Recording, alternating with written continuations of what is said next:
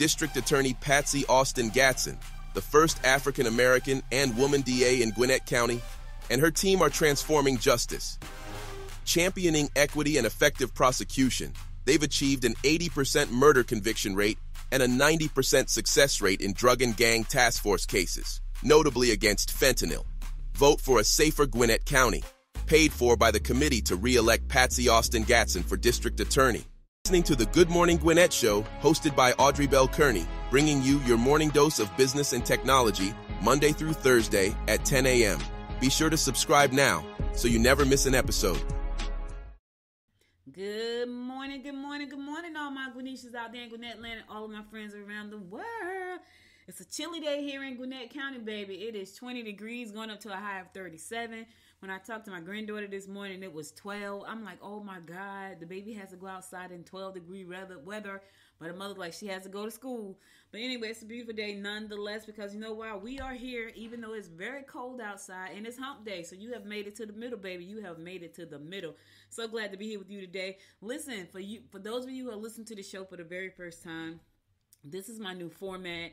I got an interesting comment from a listener of the show, and she gave me some really sage advice. She's like, Audrey, your show's not growing because there's too much fluff. So I decided to take all of the fluff out and give you nothing but the good stuff.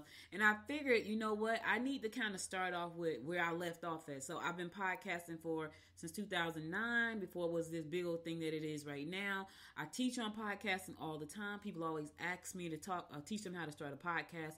As a matter of fact, I'm going to be at PodFest next week speaking about AI, as a matter of fact, and podcasting. So I'm one of the speakers at the conference. If you have not heard of PodFest, it's one of the largest podcast conferences in the United States, probably in the world. So if you're in Orlando next week, holler at your girl, because I'll be there. But today I want to talk about, y'all know I love tech and I love AI, even though it's a little scary sometimes. I want to talk about how you can actually leverage AI to help you launch your own podcast. My reason for deciding on this topic was because I did over 1,000 episodes, and I love what I was doing, but I was doing it for me. I wasn't doing it for my audience. So I decided to switch it up. Yesterday was my first day switching up the format, but I also thought about, you know what, there are people out there right now who are saying, you know, if she's doing this, I can do it too. I just don't know what to do. I don't have the time. And I wanted to talk to you about how to leverage AI to help you get started. Now, you can do this in a couple of different ways. You can do your own podcast where it's just you talking, or you can leverage AI to be your podcast for you. You can clone your voice and make your podcast sound like you. So there's so many ways for you to do this. But so what I want to do now is just break down some things that you can do to get started. So if you're thinking about starting a podcast, the first thing you want to ask yourself is, why do I want to start a podcast? And the reason I say that is because if it's just a hobby, you're not see, for me, it's business, right? As a matter of fact, if you listen to the beginning of the show, that was an ad insertion that I just popped in there because someone ordered an ad. And so that's playing on my show. That was money for me. That was revenue. So it's a business for me. The minute I changed, it's the craziest thing. The minute I made the decision to change the concept, something else changed in my business. So you have to think about why you're doing your podcast. Is it for business purposes, or is it just for a hobby, or is it just for entertainment for you? In the beginning, it was what my mindset said. My podcast was for business, right? It was for business. But my heart was saying it's for me because I want to play music. I want to do all these things that nobody cared about. And so I'm not saying they didn't care about it. It was just the wrong platform. I was trying to run my podcast like a radio show, and I still could, really. I really could probably still run my podcast. I probably could have came up with a different model for how the podcast is going to be laid out, but I decided not to do that. I decided that, you know what, I want a media company. I run a media company, and I want my podcast to just, you know, be like the one of the best out there. So I had to change the format. So why are you starting your podcast? That's the first thing you want to ask yourself. 2, you want to ask yourself, is it a live podcast, or are you going to record it and upload it? That's important, because when you do live like I do, which my show is live 4 days a week, it's a little bit more pressure for some people. For me, it's a lot less pressure because I don't have to deal with editing, right? You get what you get with me. This is a live show. I'm on here live. I'm talking. I have more energy. So for me to do a live show is more energy. For some people, they like recorded stuff, right? you have to ask yourself, is it going to be a video show or an audio show? Because that matters.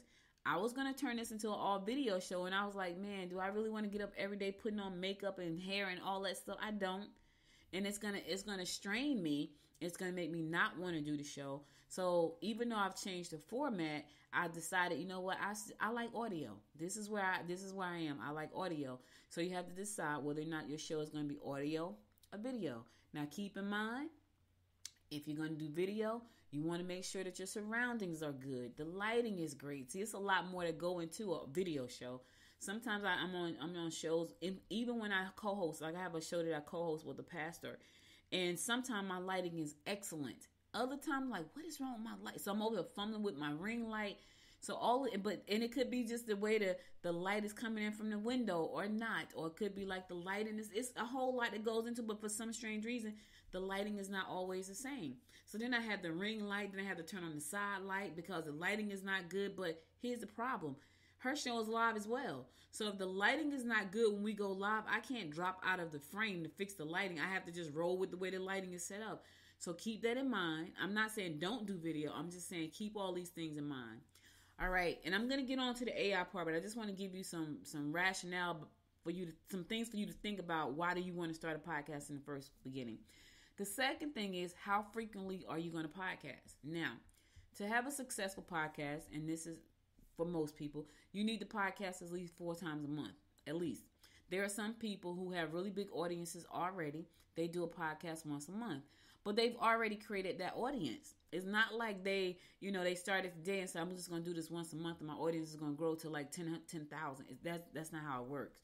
They already had an audience. They brought the audience with them, and then they started the podcast. If you're starting from scratch with no audience, you should be doing the podcast at least 4 times a month, once a week, however you want to do it. Now, if you're going to record your podcast, you can sit down on a Sunday afternoon or a Friday morning or whatever it is and do all 4 episodes and schedule them to go out. That's a simple way of doing it. You batch everything together in one setting. You create all the content. You do the podcast. You schedule them to go out on the days they're supposed to go out at the same time.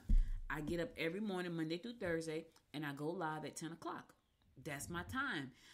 I like the 4 days a week frequency. It makes sense for me. Now I'm going to attach that to a newsletter. So you have to figure out what makes sense for you. That's what I'm saying. So you have to figure out if you're thinking I'm only going to do 1 day a week, may not 1 day a month, you may want to rethink that unless you bring in an audience, because it's going to be hard for the people to get to know you, because if you're only coming on once a month and you don't already have an audience that you're speaking to somewhere else, they're going to listen to you one time and forget all about you because it's too much time in between the next episode. So think about that part.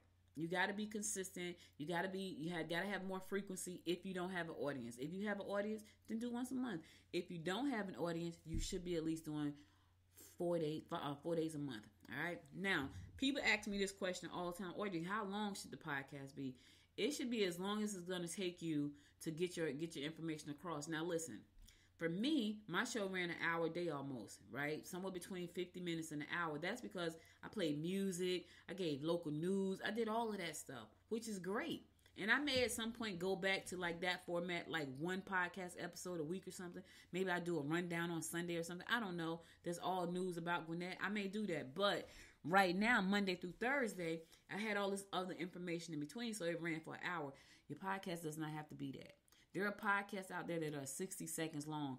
You would be surprised how much content you can fit within 60 seconds. You can fit a lot.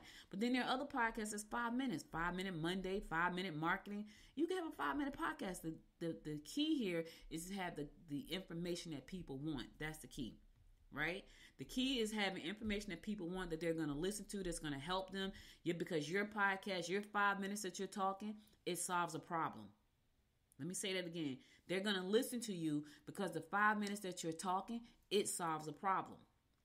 So it doesn't have to be 45 minutes. It doesn't have to be an hour. It's going to be, this show probably won't ever be an hour anymore because I took out all the music. I took out all the fluff.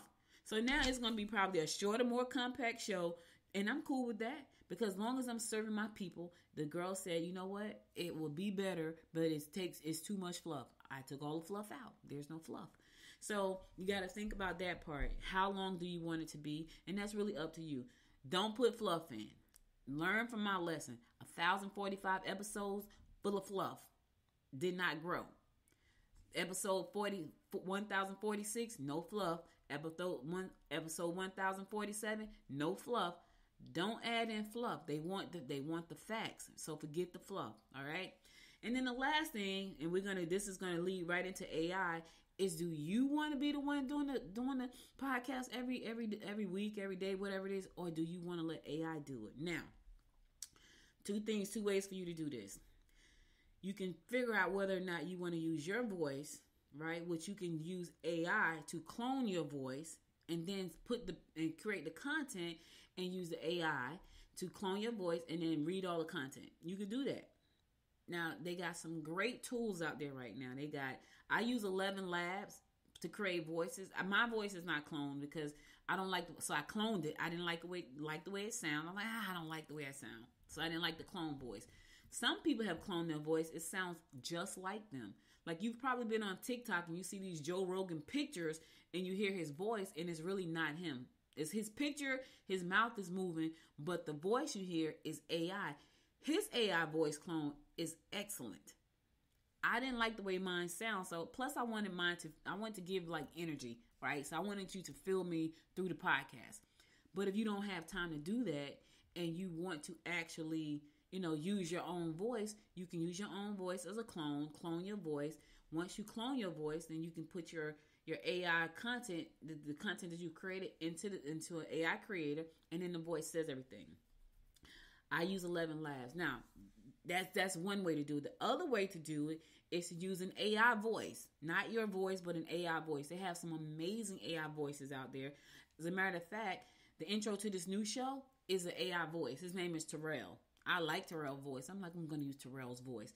His name is Terrell. He's my AI voice. And I was like, you know what? I don't like my voice, but I like Terrell's voice. I'm going to use Terrell's voice for my intro. So I created the intro using AI. Now, you may say, you know what, Audrey, I'm going to use my own voice. Then go for it, because that's what I do. Terrell does my intro, but I do my own show because I need to be able to give you the energy